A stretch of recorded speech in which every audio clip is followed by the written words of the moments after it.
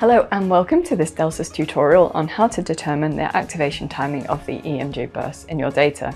This tutorial will cover when and why to use the activation timing analysis, the preparatory steps to acquire the data, and then how to analyze the data within EMG Works analysis. To start, it is always important to know when and why to use a specific analysis technique. Activation timing analyses are a commonly used tool within many applications for quantifying when a muscle is on and off to determine the sequencing of the action or task. Performing analysis on multiple muscles can provide insights into co-contraction, performance of a complex movement, or provide a greater understanding about synergies or muscular imbalances. So having gone through when and why to perform an activation timing analysis, it is now time to record some data. This recorded data can then be used for our analysis. Calculation is appropriate for a number of different applications, but today we are going to look at the onset and offset of muscle timing during gait. We can attach multiple EMG sensors to the muscles that are active during this gait cycle to give us information on their onset and offset timings and the sequencing of their activation. This trial data should then be saved for future analysis.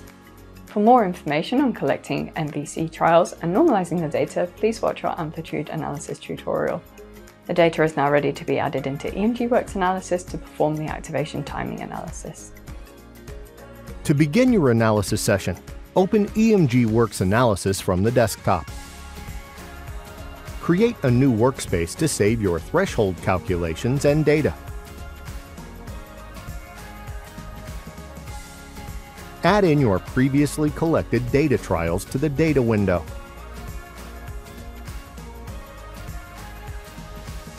To perform this calculation, navigate to the data window and left-click the trial you wish to analyze. Multiple trials can be selected by holding Control and left-clicking on additional trials. Make sure that all data series selected are of the same type. Right-click on the selected trials and navigate to Calculation Scripts, selecting EMG Threshold from the available options. A parameter window will now appear.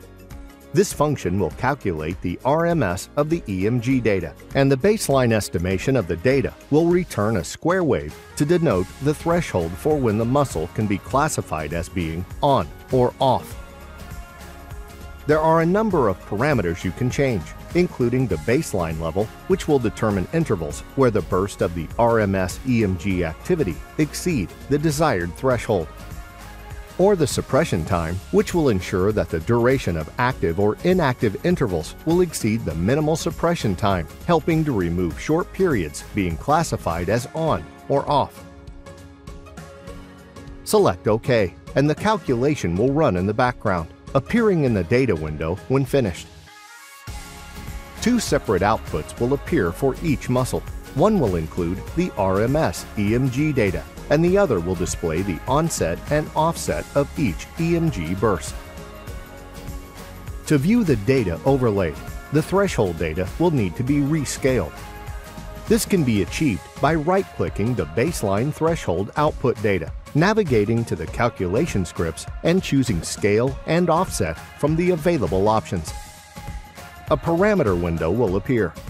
Change the scale factor to an appropriate value from the y-axis of the RMS data and select Fixed as the scale type. Select OK, and the calculation will run in the background, appearing in the data window when finished. The rescaled threshold output can then be plotted, overlaid with the RMS data. To plot both data sets on the same graph, hold Control and left-click before right-clicking and selecting Plot Overlaid.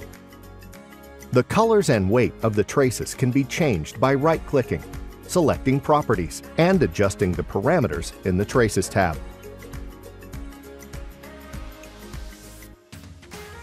For insight into co-activation or muscle coordination patterns, the threshold data from multiple muscles can be overlaid. Here, the data from the medial gastrocnemius and the tibialis anterior have been plotted to show the muscle coordination patterns that contribute towards ankle plantar flexion and dorsiflexion through the gait cycle. For further analysis, the data can be exported in a number of formats. For more information and assistance, please visit delsis.com/support. And be sure to connect with us on our socials.